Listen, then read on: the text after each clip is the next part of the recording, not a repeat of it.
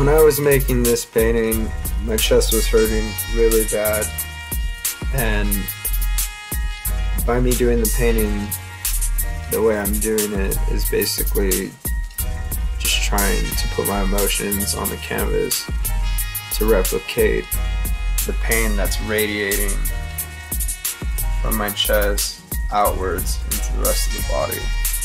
So this is just my interpretation of what I'm feeling currently at the moment as I was painting this, and this is the only way I can describe it on canvas, if that makes any sense.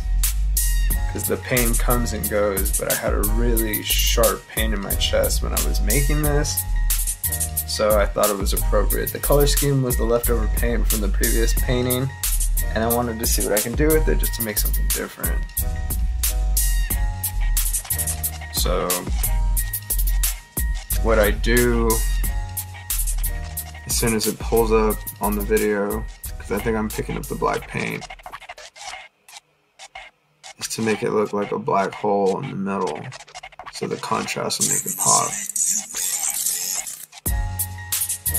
The pain generates or originates in the center.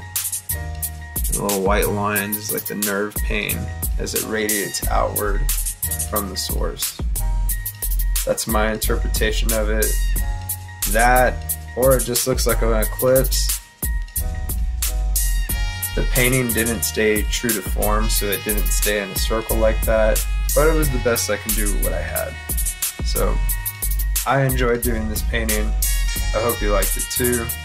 Continue to watch, like and subscribe so that way I can continue making these awesome videos.